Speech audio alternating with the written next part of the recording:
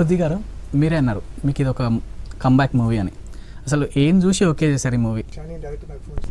Small budget cinema, మంచి cinema. అది అందరూ అలాగే అంటారు కదా, మన కథ డిఫరెంట్ కథ, అది ఎక్స్ట్రా మీరే చేయాలి మీ క్యారెక్టర్. సో ఇప్పుడు కంబ్యాక్ వచ్చినప్పుడు చాలా కేర్ఫుల్గా ఉండాలి. ఒక సినిమా రిలీజ్ అయింది, ఇప్పుడు నెక్స్ట్ సినిమా ఇది. ఇప్పుడు ఈ టైంలో ఒక రాంగ్ సినిమా వచ్చింది అనుకోండి, మళ్ళీ రివర్స్ అయిపోతామని ఆ భయంతో ఉన్నప్పుడు అందరూ వద్దు చేయొద్దండి. సో అవును వస్తున్నారు, కథ విని సారీ అండి చాలా బిజీగా ఉన్నాను, వేరే సినిమా చేస్తున్నాను, ఏదో అబద్ధం చెప్పి నేను పంపిస్తాను. గౌతమ్ గారు వచ్చారు, వచ్చి గౌతమ్ గారు ఒక స్టైల్ చూస్తే ఇలా ఉంటారు సార్, మంచి సబ్జెక్ట్. అలాంటి ఏమీ లేదు సార్, ఇది వచ్చిన కథే, కానీ ఏంటంటే ఇది ఒక హ్యూమన్ ట్రాఫికింగ్ మీద స్టార్ట్ చాలా రిలాక్స్గా.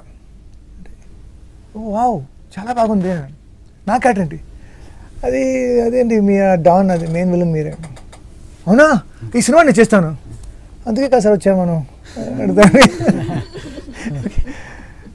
అండ్ సినిమాలో the screen play, the script చాలా టైట్గా ఉంది and it's very nice.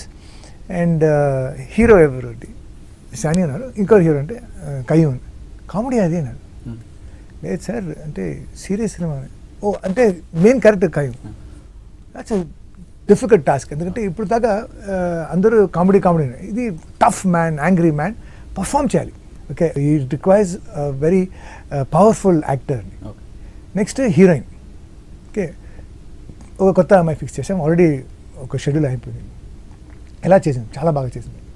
So actually for her career ఈ సినిమా ఒక should be her 25th or 30th cinema, కానీ ఫస్ట్ సినిమాలో ఇలాంటి పవర్ఫుల్ క్యారెక్టర్ దొరకడం and she done it with full control. ఎక్కువగా అంటే ప్రాబ్లం ఏంటంటే కొత్తగా వచ్చినప్పుడు ఎక్కువగా చేయాలి, బాగా చేయాలని ఎక్కువగా చేస్తాం యూనో. సో అది ఎక్కువగా చేయడందే ప్రాబ్లం. సో దాన్ని కంట్రోల్ చేసుకొని ఎంత పర్ఫార్మెన్స్ కంట్రోల్గా ఉంటుందో అంత బాగుంటుంది, లెస్ ఇస్ మోర్ అని. So both of them are done extraordinary job. కానీ ఈ సినిమాకి దానికైనా ఎక్స్ట్రాడినరీ మ్యాటర్ అంటే పృథ్వీ గారు చాలా అందంగా ఉన్నారండి, సెక్సీ.